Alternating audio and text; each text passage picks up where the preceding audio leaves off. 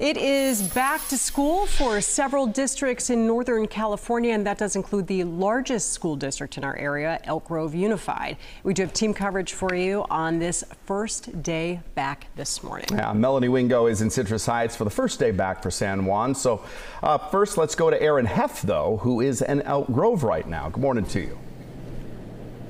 Good morning, live at Pleasant Grove Elementary School, one of the 68 schools back in session today. So guardians and parents loading those kiddos up both in their car and on the bus. Over 63,000 students will go back to the desks today in Elk Grove. As the 5th largest district in the entire state of California, Elk Grove Unified covers 320 square miles with their 68 schools, serviced by over 6,500 staff.